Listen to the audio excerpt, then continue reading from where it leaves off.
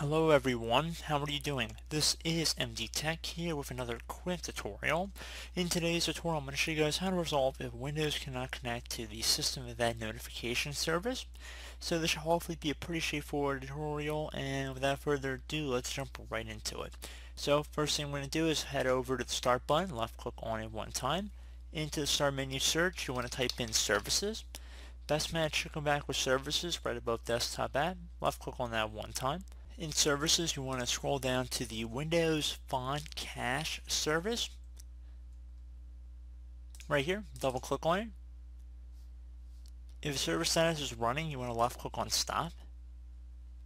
And then once service status says stopped, you want to left click on start. And now you attempt to try and open up the system event notification service again and see if that has resolved the problem. If it has not, I'm going to show you guys another thing we can try here, and that would be to go ahead and locate the DHCP client server. So I'm going to scroll up here, so DHCP client, double click on it. You want to make sure startup type is set to automatic, and if server status is stopped, you want to left click on the start button and then just do apply and OK like we did with the previous service. So pretty straightforward on that one as well. Another thing you can try to do would be to go ahead and close out of here. Open up the start menu, type in CMD. Best match should say command prompt. You want to right click on it and then left click on run as administrator.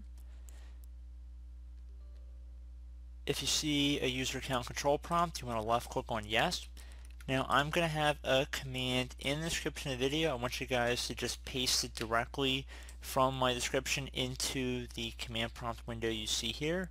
So again, just copy it right out of the description of my video, and once you've copied it, so just right click and copy or use the keyboard shortcut, whichever you prefer.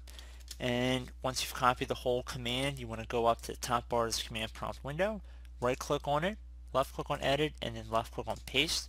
Once you pasted it in, it should say the operation completed successfully, and there should be a blinking cursor at the end of it. So just hit enter one more time to run the second command, and it should again say the operation completed successfully. Make sure you're using an administrative command prompt as I showed how to access in the first part of this tutorial.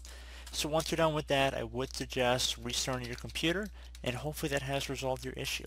So as always, thank you guys for watching this brief tutorial. I do hope I was able to help you out, and I do look forward to catching you all in the next tutorial.